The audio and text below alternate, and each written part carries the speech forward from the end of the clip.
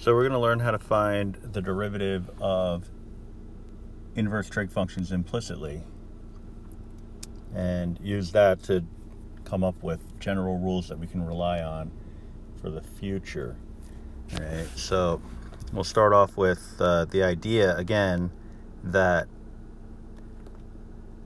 the result of an inverse trig function is some angle, and the subject of an inverse trig function is a ratio.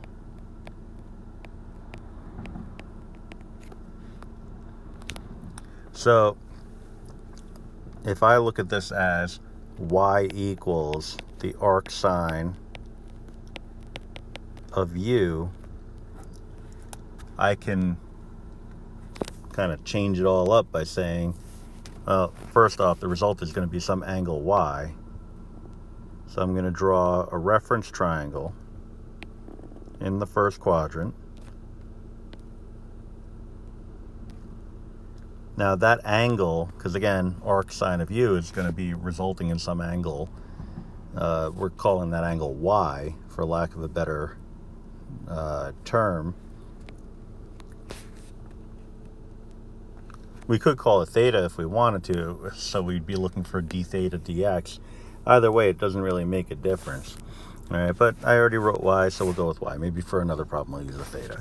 All right, so, but I am going to hang on to this and just kind of put it aside so I can use the same diagram for another problem. All right, so if I take the sine of both sides, sine of y would be equal to u, with u being the ratio opposite over hypotenuse.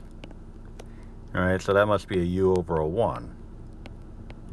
So the opposite side is u, the hypotenuse is 1. Using the Pythagorean theorem, we'd solve for the missing side. You know, the good old a squared plus b squared equals c squared, so a squared plus u squared is equal to 1 squared.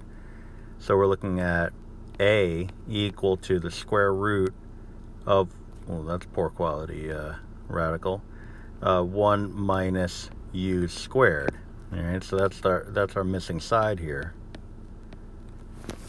All right, so we have that information, which is great. Now what I need to do is find the derivative. Now I can't find the derivative of this one because I don't know the rule. That's why we're here. What I can do is look at u equals the sine of y and find the derivative of u with respect to y. So du dy would be equal to cosine of y. All right. Now, a couple of things. One, ultimately I want a dy dx, because remember, we're saying that, and I'll highlight it in pink, that arc sine of u is the same as y. So this is really saying dy dx.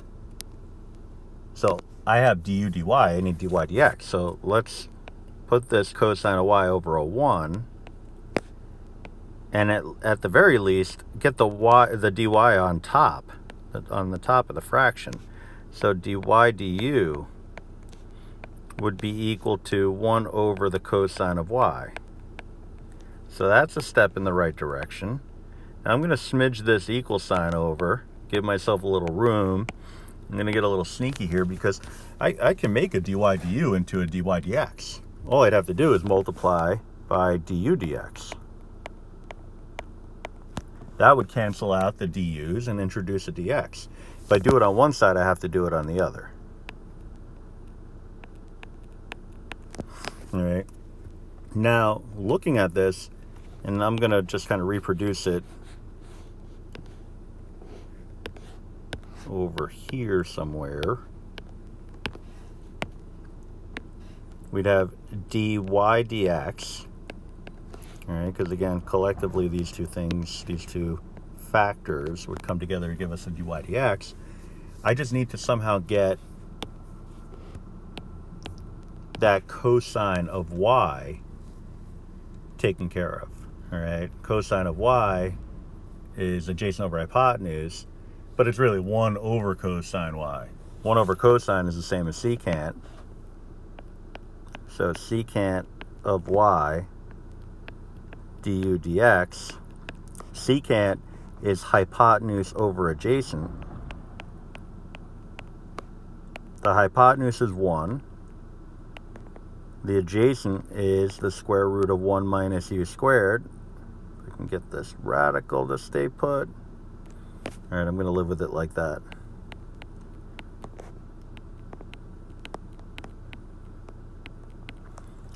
And so, in the end, I mean, another way of writing du dx would be u prime. I could actually clean this up kind of nicely. I guess I can live with that. That's the same as saying u prime. We could say dy dx is equal to u prime over the square root. I don't even know why I hope to autocorrect that into a radical. Oh, it worked that time. 1 minus u squared. Because it works often enough that I keep trying. All right, so u prime over the square root of 1 minus u squared. All right, and so that's my derivative of the inverse sine function, or the arc sine. All right, so that's great news. Now I got a rule.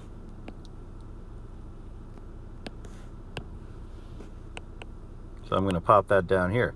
Now I'm going to tell you that the 3 most important trig functions in existence are sine, tangent, and secant, because the cofunctions are just complements of those really important trig functions, sine, tangent, and secant.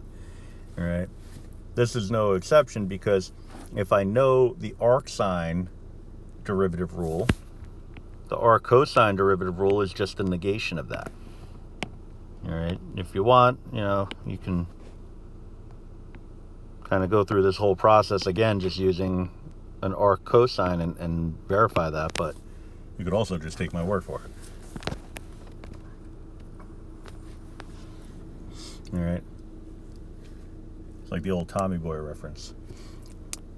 So, arc tangent. Now, I'll use the, like I said, I'll use theta this time, just to kind of make it look a little more trigonometric. Oh, no, undo. Copy. Paste. All right, so I'm going to hang on to this. I'll just kind of put it over there, and I'll put this over here somewhere.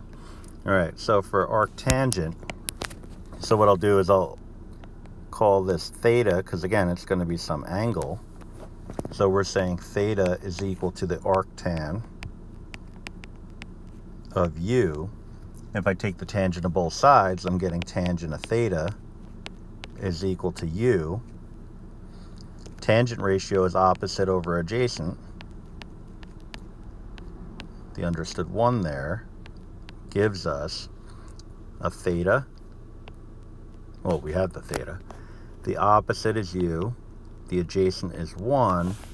The hypotenuse is going to be the square root of, well, if you add squared values together, 1 squared plus u squared, but it simplifies down to just the square root of 1 plus u squared.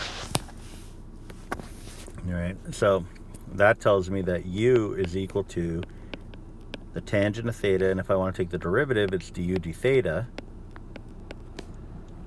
is equal to secant squared theta. All right, now ultimately, again, I want to have a d theta dx. So let me take the reciprocal. I'm going to put this over a 1. I'm going to take the reciprocal, d theta du is going to be equal to 1 over secant squared. 1 over secant squared theta is the same as saying cosine squared theta. All right. So now it's just a matter of making some substitutions and getting our x involved in this whole thing. So I'm going to do what I did before, and that is smidge this over, tack on a du dx to both sides.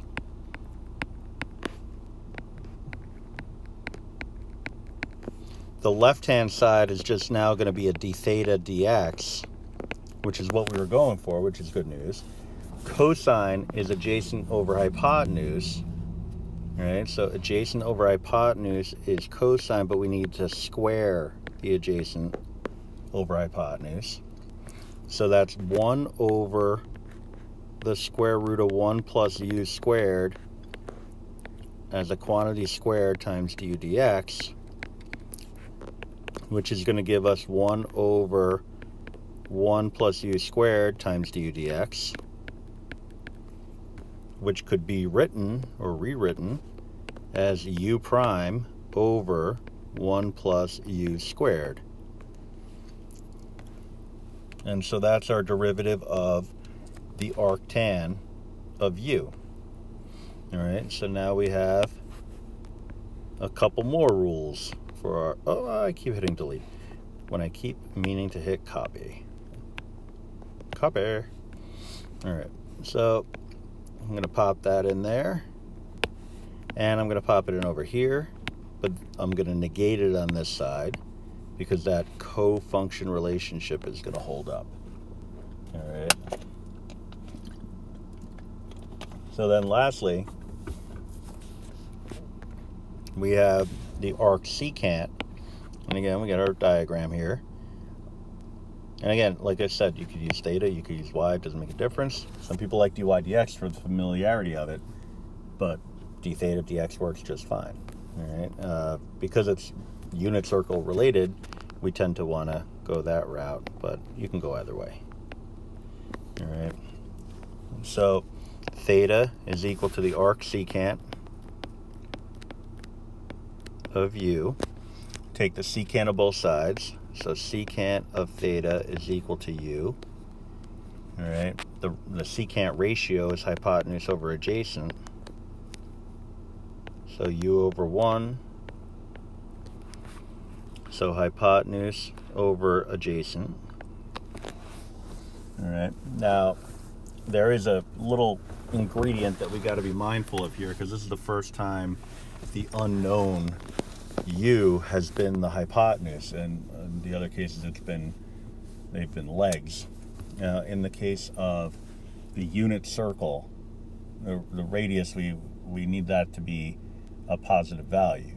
All right, so what we want to do is we want to actually guarantee that this value is going to be positive.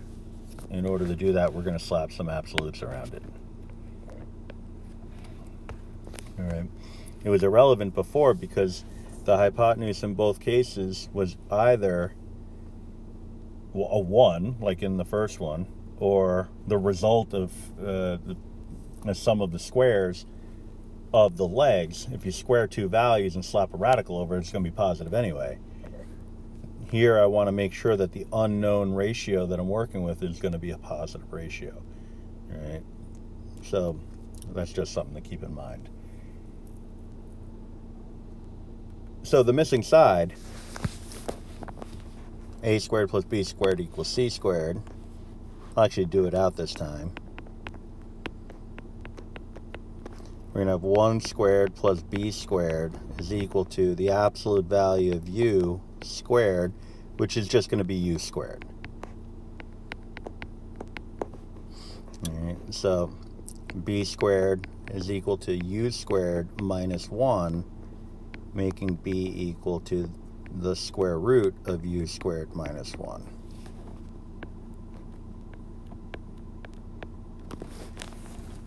All right. So we're good to go there. U is going to be equal to secant of theta. The derivative of this equation, du d theta, is going to be equal to the derivative of secant is secant tangent. So secant theta tangent theta. All right, reciprocal. That just kind of hopped out on me. D theta du is going to be equal to, well, the reciprocal of, we could say the reciprocal of secant is cosine and the reciprocal of tangent is cotangent, but it's really more about the ratios. So this is hypotenuse over adjacent, and this is opposite over adjacent. So really it's a matter of saying that I want the reciprocal of those ratios. All right, so I want adjacent, I'll give myself a little bit more room here. I want this to become, maybe that arrow is a little long, adjacent over hypotenuse and adjacent over opposite. Multiplied together, so whatever the adjacent value is, I'm going to square that.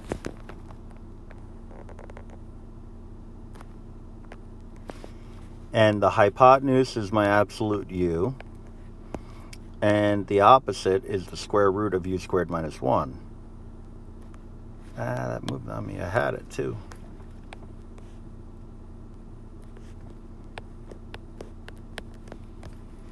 All right. Now, again, just like all the other cases, we don't want d theta du. We want d theta dx. So I'm going to multiply by du dx.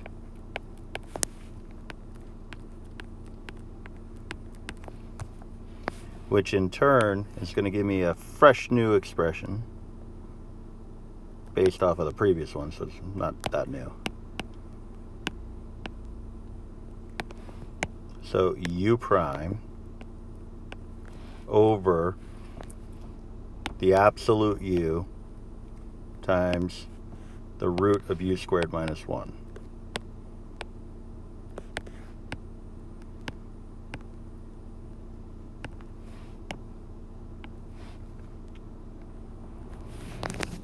And so those are our rules for derivatives. And so applying them really isn't going to be that bad. You know, you see things like that fourth example down there, and you know, like you might say I beg to differ, but it's really not. It's just getting used to it. It's the anti-differentiation that's going to be a little on the tricky side, right? Because not only is it a matter of recognizing a rule, it's applying the rule too. So we'll cross that bridge. But for now, let's just work on differentiating. So arc sine of 2x, the derivative is going to be based off of this being my u. All right, so the u prime, or du dx, is the derivative of 2x, which is just a 2. So really, it's just a matter of popping it into this rule. So 2 over the square root of 1 minus u squared, where u is equal to 2x.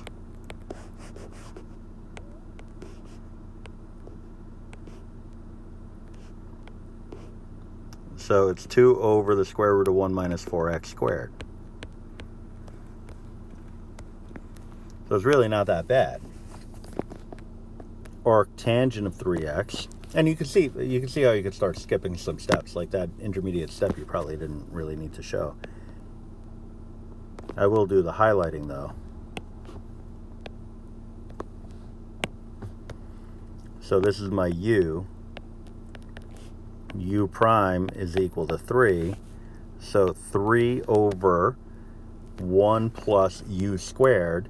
U squared is going to be 9x squared, so 1 plus 9x squared. All right. The next one, e to the 2x, that's my u. U prime is going to be e to the 2x multiplied by the derivative of the exponent, which is a 2. So 2e to the 2x. All right, now this is a secant rule, so 2e to the 2x up top. On the bottom, the absolute value, and you'll see in some cases the absolutes end up not being necessary, but I'll put them in initially anyway. So e to the 2x before simplifying. The square root of u squared minus 1, so e to the 2x squared minus 1. So e is a positive number if you raise a positive number to a power, whether that power is positive or negative, it doesn't make a difference. The result is going to be positive. All right, so this whole thing can be simplified because of that one realization. All right, so that these absolutes in this case aren't necessary because e to the 2x is guaranteed to be positive. All right, so that'll cancel this with that. Now, the e to the 2x squared is really the same as saying e to the 4x. All right, power to a power, you multiply the powers.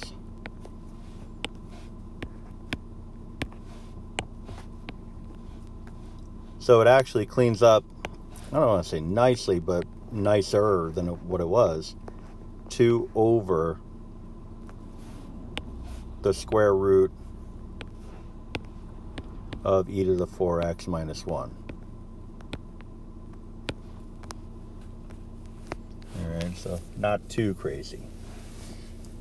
All right, but the last one is the cosine of the arc sine. So it's a little bit of chain rule going on here. So we have an inner functions composite. The inner function is the arc sine function. So you think about chain rule, what do? You take the derivative around the inner function, cosine of the inner function, cosine of whatever is contained in there, would have a derivative that's equal to negative sine of whatever is in there times the derivative of whatever's in there.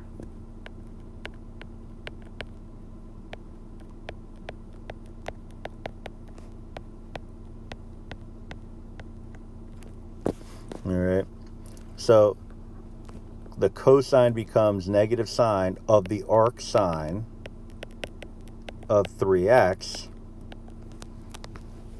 Well, that's kind of nice because a function and its inverse will cancel to the argument. All right, the argument here being 3x, so I'm looking at negative 3x. Then I just need to differentiate the arc sine part of it. All right, so for that we have a u. So this is my quote-unquote u. U prime is 3. So we're looking at 3 over the square root of 1 minus u squared. So 1 minus 9x squared. We're looking at negative 9x over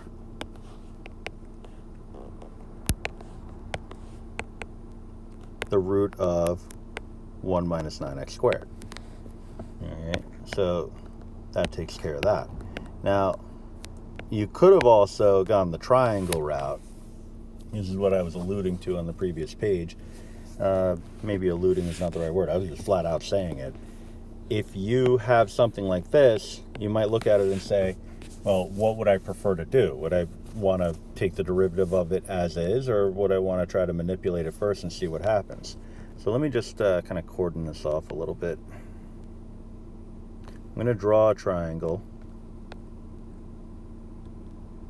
I accidentally tapped my calculator there, so just kind of ignore that. All right, so we have f of x, again, cosine of, I'll write it as inverse sine, just for space. Let me just clear this out. All right, so this is some angle theta that if we knew what x was, we'd be able to figure out, but we don't, so we can't. All right, so theta is equal to the inverse sine of 3x,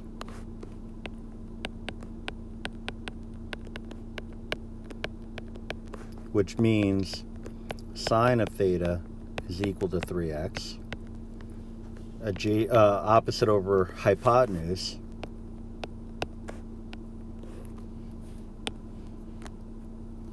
All right, that's really what we're up against here, because it's a sine function. Using the Pythagorean theorem, we would come up with the square root of 1 minus 9x squared cosine of theta, cosine of the given angle theta adjacent over hypotenuse would be equal to the square root of 1 minus 9x squared. All right, so that's telling us that f of x can actually be replaced with the square root of 1 minus 9x squared, or 1 minus 9x squared to the 1/2 power. So if I want f prime, by chain rule, as something raised to the 1/2 power, that's 1/2 of that something raised to the negative 1/2 power times the derivative of the inner expression, which is going to be negative 18x. All right, so I'm going to have a negative 18x. When you multiply and clean it up, you actually end up with this derivative.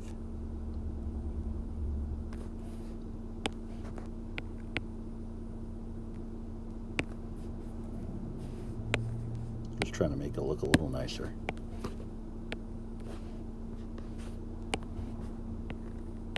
Oop. I wanted to use my lasso there, not the marker. All right, and so it's a different way of doing it, but still would get the job done. All right, and both ways involve, some serious trigonometry.